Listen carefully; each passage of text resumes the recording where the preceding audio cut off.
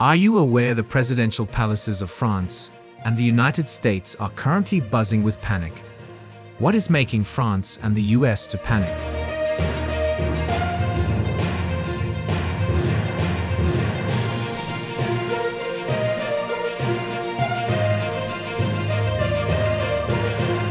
That's because right after sending the first shipment of weaponry and military instructors to Burkina Faso, Russia is sending more.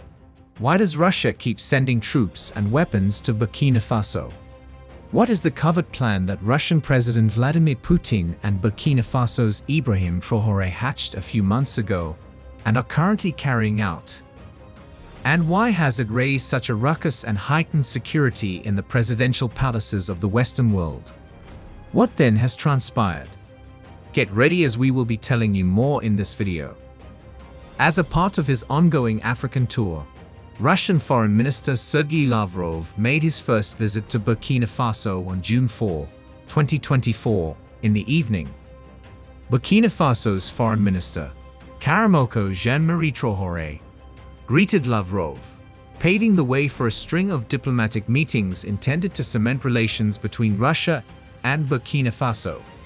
Lavrov commended the swiftly progressing bilateral relations between the two nations during his opening remarks in the meeting with Minister Traore.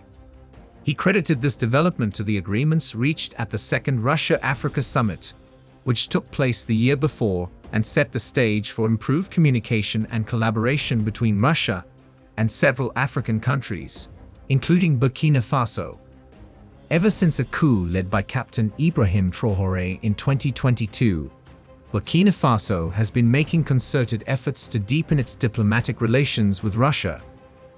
The fact that Burkinabe officials visited Russia on a regular basis was indicative of this change in foreign policy. Notably, Kassim Koulibaly, the Minister of Veteran Affairs and Defense, visited Russia, signifying the strengthening of diplomatic and military ties between the two nations. As part of a wider African journey that commenced on Monday, Lavrov made stops in the Republic of Guinea and the Republic of the Congo before traveling to Burkina Faso. Lavrov aimed to reaffirm Russia's dedication to developing solid ties with African nations during these trips by highlighting respect and collaboration between the two regions. Lavrov planned to meet with Burkina Faso's president, Captain Ibrahim Traore. This encounter was much awaited because it was thought to strengthen the already strong friendship between the two nations. You will soon learn about some startling transactions that resulted from this conversation. When he was in Burkina Faso, according to Lavrov, Russians in Africa feel like friends and at home. This statement demonstrated the friendliness and kindness he encountered in Burkina Faso. It also emphasized the cordial and helpful attitude that pervaded the conversations between Burkina Faso and Russian officials. Lavrov emphasized that Burkina Faso was the first African nation to work with Russia in a prompt and efficient manner. He emphasized that a big step in the direction of closer ties between the two nations was the recent establishment of the Russian embassy in Burkina Faso. The goal of the Russian embassy was to promote Russian culture and human ties by acting as a center of diplomacy and culture. Numerous cooperative initiatives are in progress, demonstrating the united endeavors of Burkina Faso and Russia. These initiatives, which include infrastructure, education, and agriculture, are intended to support Burkina Faso's social and economic growth. The collaboration in these fields illustrated the useful advantages of the improved partnership, with reciprocal assistance and cooperative efforts benefiting both countries. However, what covert agreement about the deployment of military instructors has been made that has shocked Westerners? Russia's decision to provide more military equipment and trainers to Burkina Faso is a calculated move meant to strengthen the West African country's defenses. According to Russian official media, Sergei Lavrov, the foreign minister, revealed this decision while in Burkina Faso.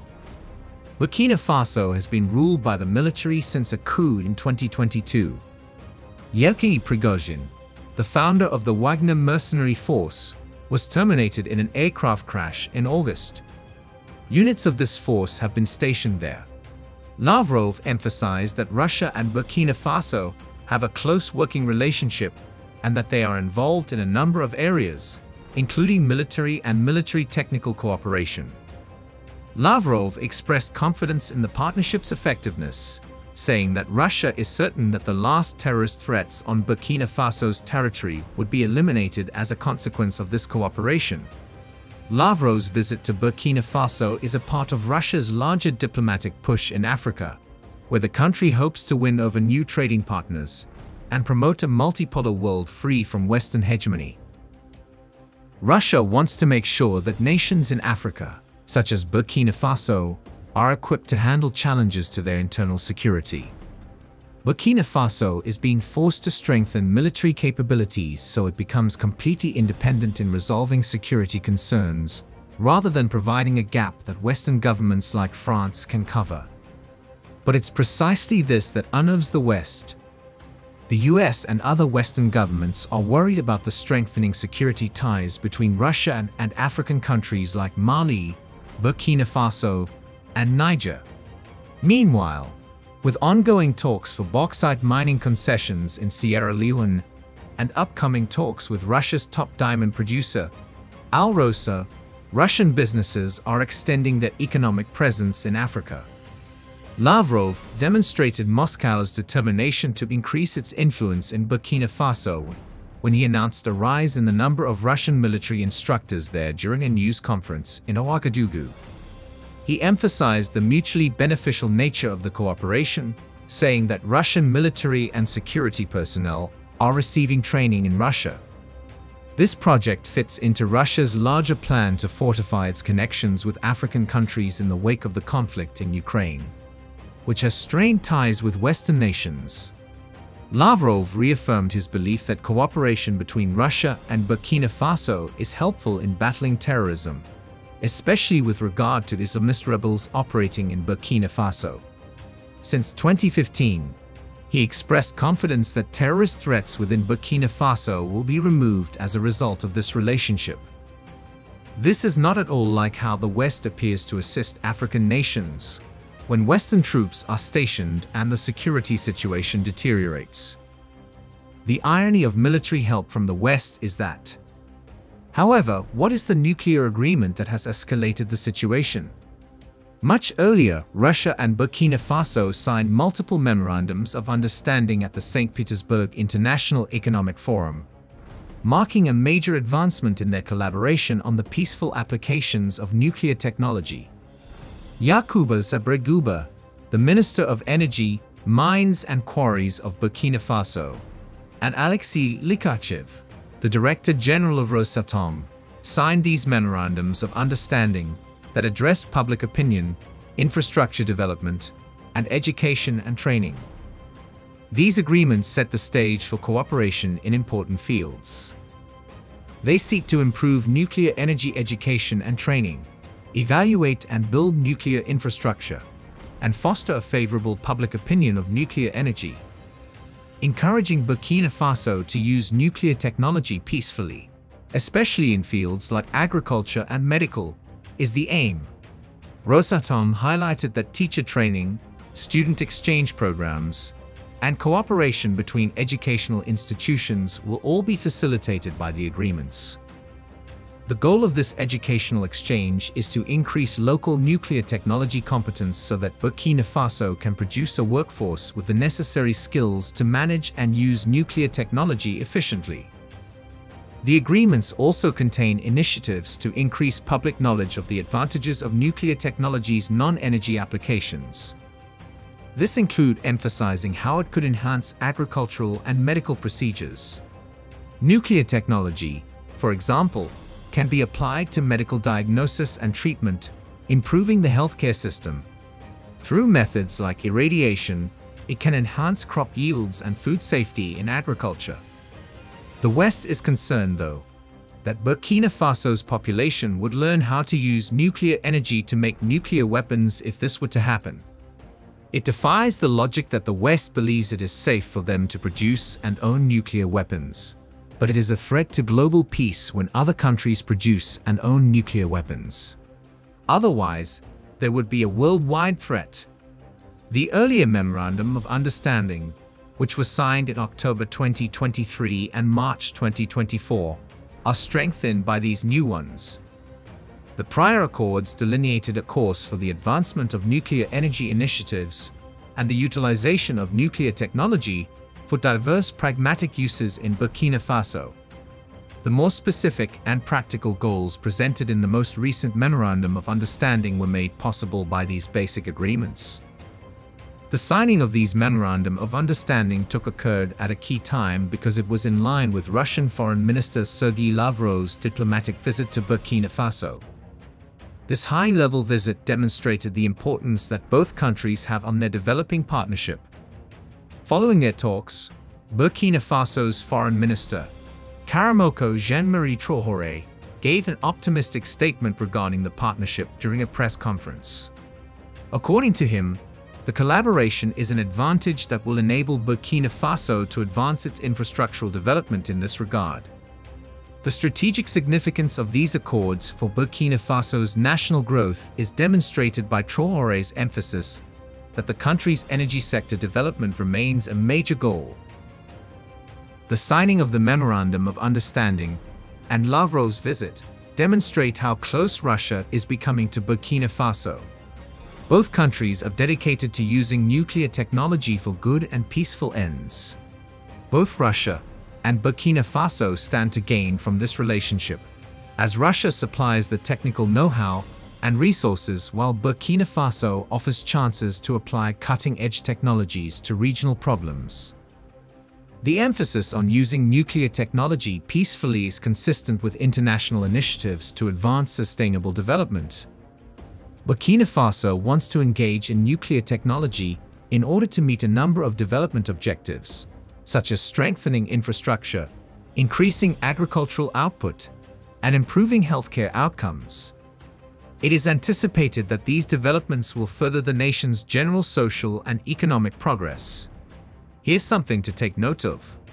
For many years, Burkina Faso maintained relations with the West, particularly France, but none of them provided the country with any means of achieving independence. The West did the opposite and kept Burkina Faso dependent on outside assistance for even the smallest tasks, in contrast to Russia, which wants Burkina Faso to be able to accomplish everything on its own. Add your voice to the total liberation of Africa by leaving a comment in the comments section below. Do not forget to like and subscribe for more informative videos like this one. Let's proceed. Do you think nuclear weapons will be supplied to Burkina Faso? Whatever the case, Russia will continue to arm Burkina Faso against its enemies in the West, as Vladimir Putin stated in a recent speech at the St. Petersburg International Economic Forum. In the midst of international tensions, Russia is demonstrating its assertiveness with its reiteration of a previous warning. According to Russia's nuclear doctrine, Putin underlined the circumstances in which nuclear weapons may be deployed, stressing that they would only be acceptable in extreme cases that endangered the country's sovereignty and territorial integrity. He did, however, make a suggestion that this theory might be changed in the future to accommodate changing security circumstances. Although Putin emphasized that such steps are currently unnecessary, he did explore conducting nuclear tests if judged essential during his presentation of Russia's nuclear posture. This admission of room for flexibility in Russia's nuclear strategy shows the country's readiness to adapt to new challenges while keeping a deterrent posture. Put another way, Burkina Faso may soon receive nuclear weapons from Russia. Putin again restated Moscow's determination to defend Russian sovereignty with nuclear weapons if needed. This claim emphasizes Russia's determination to protect its interests as a nation and discourage possible enemies. But what kind of nuclear weapons are available? Vladimir Putin made a strategic allusion to Russia's capacity to sell nuclear weapons to other countries during a recent long news conference in an attempt to influence ongoing negotiations with Western nations. This proposal is made in the context of Russia's exclusion or voluntary departure from a number of international events, such as important holidays like the 80th anniversary of D-Day and prestigious diplomatic conferences like the G7 summit and negotiations pertaining to Ukraine. Putin took use of the occasion to highlight Russia's unwillingness to let Western countries set the whole world agenda. Putin reiterated Russia's position on a number of problems during this speech, focusing especially on the situation in Ukraine. This indicates that Burkina Faso will no longer be like any other African nation. It is going to be the strongest. Burkina Faso will witness a noteworthy increase in its military capabilities as a result of hiring Russian instructors to train its armed forces. Russian military experience, which is renowned for its exacting and efficient training techniques, has the ability to mold Burkina Faso's army into one that is more competent and well-behaved. This development is essential for bolstering the country's capacity to combat dangers from the inside and outside, such as terrorism, insurgencies, and difficulties with border security. Furthermore, the potential for Burkina Faso to obtain nuclear weapons that might strike Western nations signifies a significant change in the balance of power in the world. By serving as a deterrent to prospective Western aggression, such weapons could change the geopolitical environment in the area. Before, the Western countries worked together to overthrow African governments and install pro-Western leaders, but they will now hesitate before acting. Burkina Faso's populace is now receiving training in nuclear energy, which creates the possibility of the country developing its own nuclear weapons program. Although nuclear energy can be used peacefully for things like electricity generation and medical research, the infrastructure and knowledge that come with it can also be used for military purposes. The West is afraid because of this. You should be aware that a collaboration between Russia and Burkina Faso could have a big impact on the geopolitical environment, both globally and in West Africa. Gaining Burkina Faso as an ally gives Russia more clout in the area and strategic leverage over Western objectives.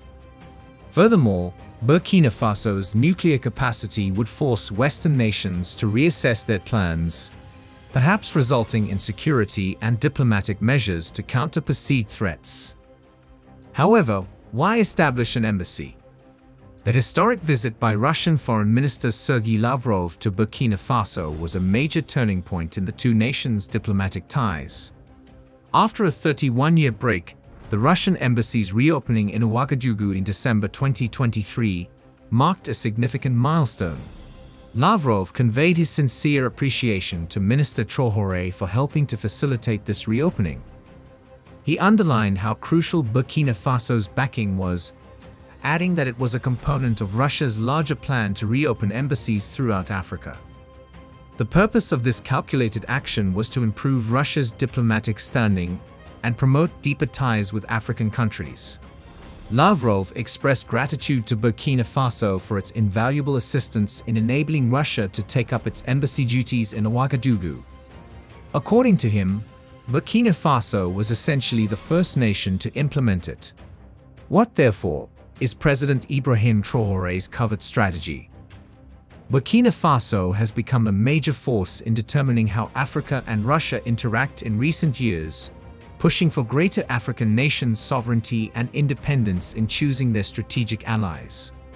Vladimir Putin of Russia and Ibrahim Traore, the president of Burkina Faso, are spearheading this endeavor. They have worked together to intensify this trend and establish Burkina Faso as a vital bridge between Russia and other African nations, especially Niger and Mali. This cooperative project intends to solve urgent security issues throughout the continent while fostering African sovereignty and self-reliance. Burkina Faso's vital function as a point of contact between Russia and African countries originates from a common goal of advancing independence and autonomy in international affairs. Ibrahim Traore, the ambassador of Burkina Faso to Russia, has been instrumental in developing diplomatic relations between the two countries. Burkina Faso has aggressively pursued alliances that put African interests and autonomy first, under Traore's direction, upending existing power relations in international affairs. A shared commitment to enhancing African military capabilities and taking proactive measures to address security concerns is the foundation of the Burkina Faso-Russian collaboration. Similar to Niger, Burkina Faso's armed forces are being actively trained by Russian experts. This partnership demonstrates a common goal of building a strong multinational military force that can defend the interests and sovereignty of Africa. Burkina Faso, along with its allies, aim to exert more influence over the dynamics of regional security through increased military cooperation and capability. Furthermore, Burkina Faso's possible nuclear capability adds another level of complexity to African security plans. Although the West may be concerned about the possibility of nuclear weaponry, it also acts as a potent deterrent against outside threats. Burkina Faso's will to protect its sovereignty is demonstrated by its ability to use nuclear deterrent and protect the interests of the country. A strategic advantage in preserving peace and stability is provided by nuclear deterrent in the face of major security threats like terrorism and transnational crime. The inclusion of other African countries in the Burkina Faso-Russia partnership represents a larger commitment to promoting African independence and autonomy in international relations. Burkina Faso and Russia hope to create an alliance of partners unified in their pursuit of sovereignty and self-determination by extending cooperation to nations such as Niger and Mali. With the help of this project, African countries will be able to maintain their independence and control over their own destiny. Moreover, Burkina Faso and Russia collaborate in a number of areas, including trade, infrastructure, and energy, in addition to military cooperation. Both countries hope to increase economic possibilities and advance sustainable development throughout Africa by broadening their engagement. Burkina Faso and Russia want to enable African countries to forge their own paths and reach their full potential through partnerships and strategic investments. Russia is solely interested in an autonomous Africa devoid of Western exploitation and control. The reason for this is that only then will African nations be able to determine who their true allies are and which nations they ought to establish diplomatic ties with. In the long run, the cooperation between Burkina Faso and Russia has a lot of potential to advance African sovereignty and independence internationally. African countries expect to gain from increased economic growth, security collaboration, and diplomatic involvement as the relationship develops and grows. Ibrahim Traore and Vladimir Putin are establishing the foundation for a more just and durable international order where African countries are given the freedom to freely and independently pursue their interests by fortifying their connections with Russia. Is Ibrahim Traore making the correct decision? Do you think Ibrahim Traore is purposefully choosing Russia since he knows the West is scared of Russia? What do you think Ibrahim Traore should do to train the Burkinabe army? Should he hire Russian military instructors? Tell us what you think in the comments section below. We explore the rich history, culture, and the ongoing struggle for sovereignty in Africa. Join us in this important conversation by subscribing to our channel. By subscribing, you're not just staying informed, you're becoming part of a movement dedicated to reclaiming Africa's rightful place on the global stage. Hit that subscribe button and turn on notifications so you never miss an episode. Let's work together to spread knowledge and inspire change. Thanks for watching.